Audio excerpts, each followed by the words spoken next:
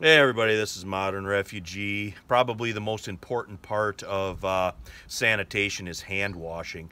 But sometimes things might have happened where you don't have access to plumbing, you don't have access to a lot of water. So this here is an old camp trick. It's sort of an emergency hand washing station that you make out of basically a 2-liter bottle.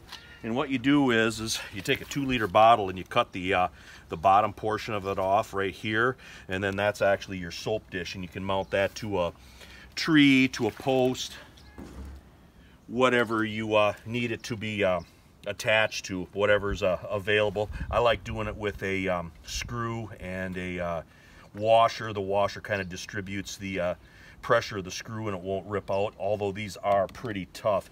And all you do to use this is you're going to loosen this up a little bit, get a little bit of water to wet your hands, and you can take your little sliver of soap, lather your hands up, and then you open this back up again,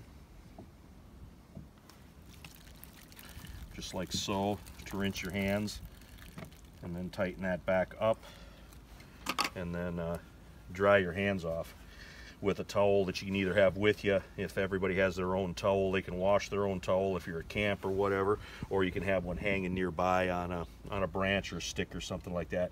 But I just wanted to show you guys this emergency hand washing station. Like I said, it's something that could be made with just a 2-liter pop bottle. Doesn't require a lot of effort. Like I said, all you need is a knife and a screw, possibly a nail to attach it to whatever you got to attach it to. But if you're low on water, or if there's something wrong with the plumbing, there's some off-grid event that happened, you can use this to keep your hands clean. But anyways, Modern Refugee, appreciate all you guys out there. Hope you guys get a little information, a little entertainment out of my videos. You guys have a good one.